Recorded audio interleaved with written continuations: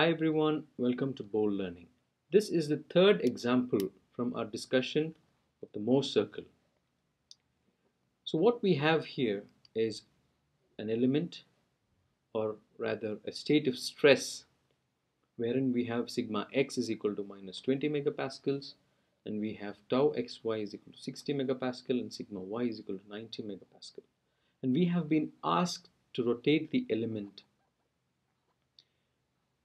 in the anti-clockwise direction, and unfortunately I have not mentioned it here, but we are going to rotate this element in the anti-clockwise direction or the counterclockwise direction. So from the previous examples we have had already constructed the Mohr circle. We calculated the sigma average, we found the value of the radius and so on. Now let's rotate our element by theta is equal to 20 degrees. When we rotate our element by theta is equal to 20 degrees, as discussed earlier, in the Mohr circle we have to rotate it by twice theta, which is 40 degrees.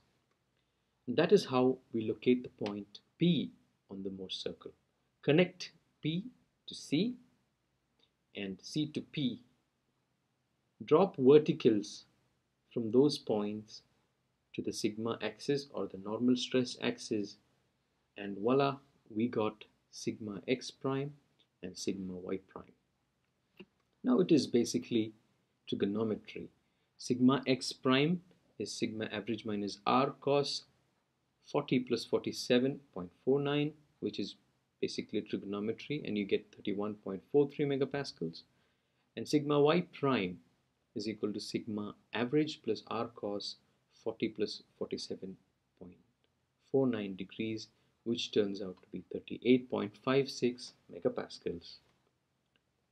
And the tau x prime y prime is the distance of P from the sigma axis, and that is r sine 40 plus 47.49, which is 81.32 megapascals.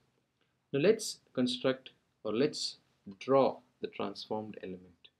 We have already calculated sigma x prime, sigma y prime, and tau xy.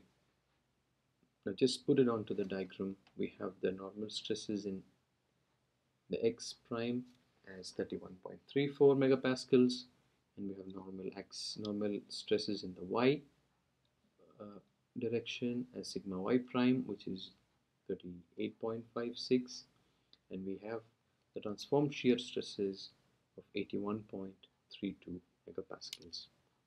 I hope you have benefited from this video. Please subscribe and show your support so that I can make more videos. Also, please do drop your comments in the comment box if you need any discussion in mechanics or civil engineering in general. Thank you.